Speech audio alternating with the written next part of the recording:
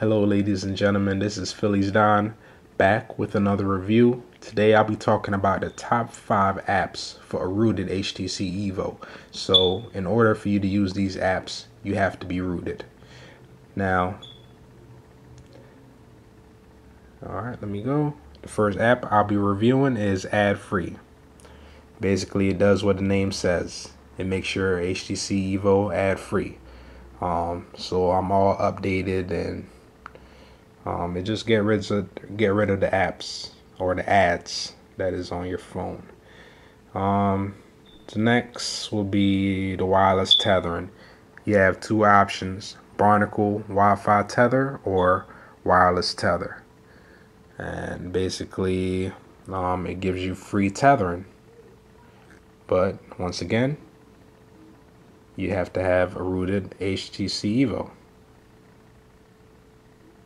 Now, I cannot guarantee that these apps will work on other devices, but I can guarantee that it works on an HTC EVO. The next one will be titanium backup. Also, this does what the name says. It backs up your HTC EVO. So in case you need to do a hard reset or switch phones, you can restore another phone with the same information. Also, all these apps that are blue, highlighted blue, they're frozen. So basically what that means is it won't load in the background due to the fact that this phone multitask. It won't automatically load up. Okay. And it does many other things, but those are the two reasons why I chose to use the app. Okay, and the next app would be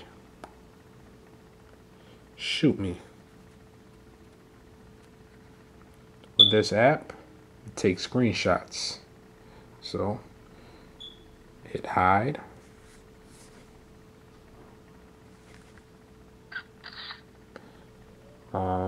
You heard the camera shutter. Then I go to my gallery, and there goes my screenshots.